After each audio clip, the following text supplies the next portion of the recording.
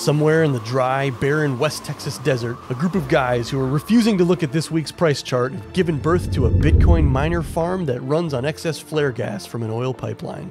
The Flare Gas Mine with Musk miners. Dozens of Bitcoin miners, S19s and S19J Pros, are reaching the end of their global circumnavigation, their 7,100-mile journey to arrive here at this specifically outfitted shipping container, the Hindsight 180. Today marks Musk miners' opening volley in the fourth Bitcoin mining epoch, which began on block 630,000 and will extend to the halvening in 2024, when the 840,000th piece is added to the blockchain. It was a 20-hour drive to hand-deliver 5 of my S19J Pros over to the boys at Musk Miners to be remote hosted in their custom shipping container. Joining me on this trip across Texas, fellow YouTuber and Luna millionaire.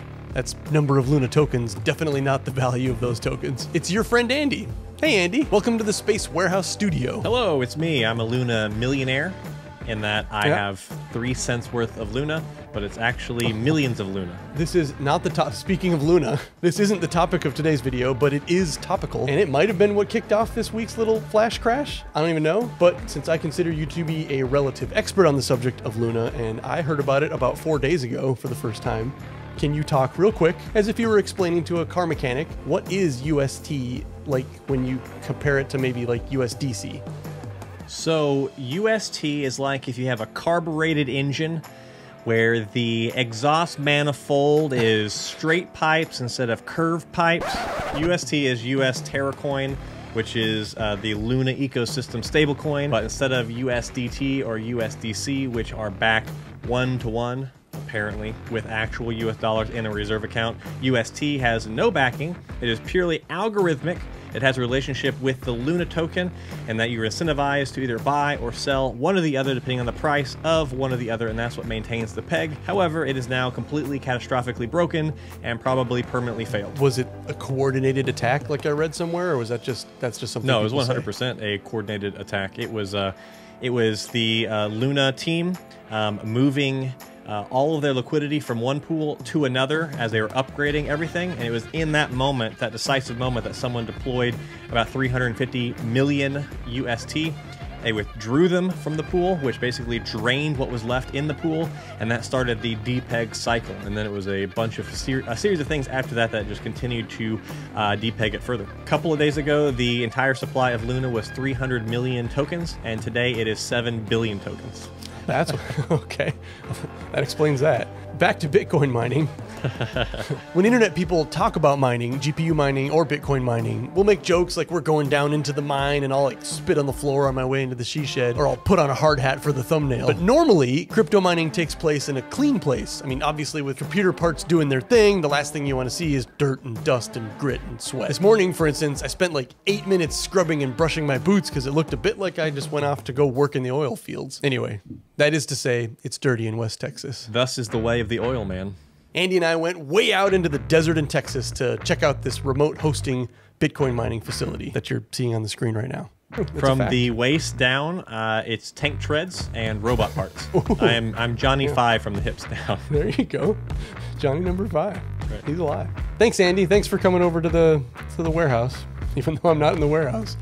Thanks for allowing me into your warehouse garage / garage warehouse. I shut down the hurricane room, disconnected all of my miners, rolled them onto the truck, and packed them away, where I drove 5 of my 6 S19J Pros all the way from Florida to West Texas, only stopping to pick up this other YouTuber guy on my way. Oh, it's me and paper towels. So I could once again see Musk Miners' operation firsthand, and to be able to confirm for the Bitcoin mining curious that this operation is in fact real and does exist. Also, total sidebar, I'm in New York City now, but that doesn't have anything to do with any of this. After hours of driving further and further away from civilization, we pulled up and got our first look at the Bitcoin container. Andy and I put our ASIC miners on the shelves ourselves, while Blake, Chris, and their team continued hooking up the network, dialing in the ventilation, and configuring machines. This isn't even a term you say very often, but between your machines and my machines, once we get all these things turned on, we have 1.2 petahash. Petahash. 1.2 petahash on the SHA-256. Bitcoin mining past the envelope, burning through the sound barrier. One of the things people who don't like the concept of Bitcoin or cryptocurrencies in general are talking a lot about right now is the amount of electricity the network consumes. It's a valid concern, particularly with some of the more vulnerable places in the world, and also Texas. These machines, of course, take a lot of power to run. If pollution is the concern, then moving Bitcoin mining to more renewable sources like hydro or solar or wind should ease those worries. And actually, a probably now outdated research paper done by CoinShares showed that 74% of Bitcoin mining already happens with renewable sources. But if that is your main concern, if pollution is your main concern, then flare gas, the thing this farm is running off of, is part of the answer. You certainly wouldn't think burning natural gas to make power would be a green source of energy. And you'd be right, because it isn't, except that burning this gas is green, or what I've been calling green adjacent. Let me explain. No, there is too much. Let me sum up. During the pumping and pipelining of oil, natural gas is introduced into the line as well. If those oil men let too much of that gas build up in the line, kaplow! Everyone dies and no one gets oil. So instead, they tap it. They divert that dirty natural gas. Evidently, it's mixed with a bunch of other gas and other things I can't remember. And they run it into a pipe that sticks up in the air and they simply light it on fire. That's the solution. It burns like this 24 hours a day. This is called flare gas, and it's gonna exist for as long as we use oil for stuff, which is probably the rest of my life. But what this Bitcoin company has done, and what quite a few other companies have done, is to get permission from the oil folks to tap another line into that flare gas line. And they run that gas through a set of generators to produce a megawatt of power. Then plop down a specially designed shipping container that can somehow survive the American desert in the summertime and use up all that power mining Bitcoin. The reason this can be considered green is because this flare gas will be set off into the atmosphere no matter what. We can't stop it. As long as we use oil for things, flare gas will continue to be burnt off into the sky, but we can give it one more thing to do on its way out.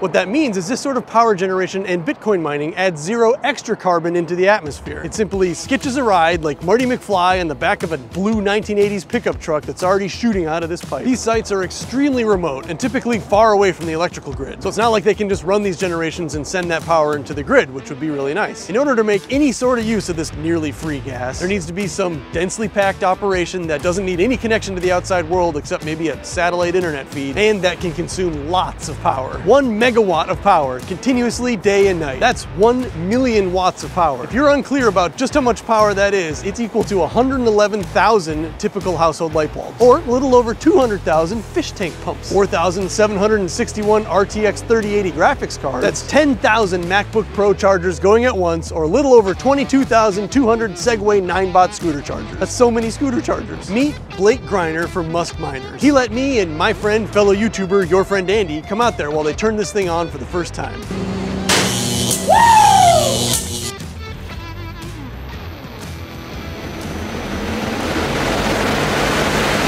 Andy's making a video of this trip as well. I'll link it right up here as soon as I have that. After we got there, Blake walked me through the mining farm container and its parts. Good to see you here. We have a 1 megawatt container that we just electrified. We're super excited. We got 300 S19 capacity in it. We're loading it up slowly, incrementally. So we have this big gen set over here, 430 kW. So we have a lot of slots left. Come host with us. Ooh, I like that. Let's go inside.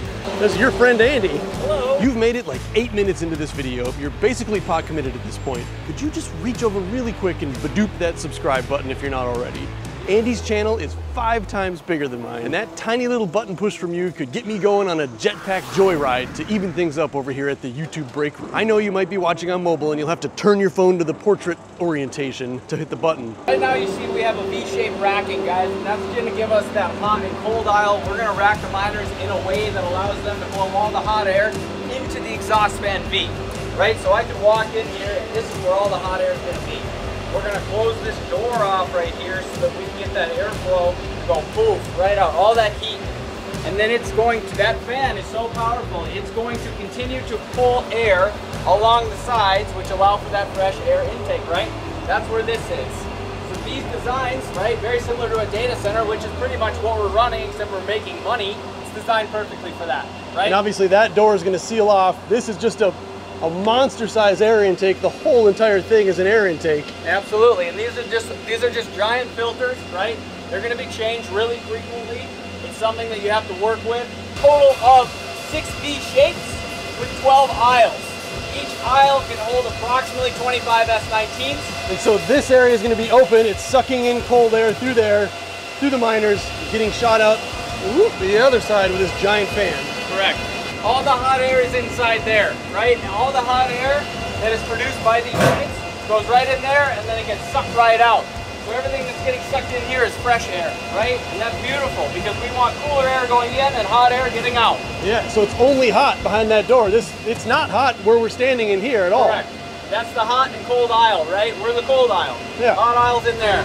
So this plant right here is an LNG facility, a liquid natural gas producing facility, and they have loss. About 10% loss goes into that flare line right there. And instead of just burning it off, we did something cool and we put it into the line, ran it to that big generator over there, turned this bad boy on, created a bunch of electricity.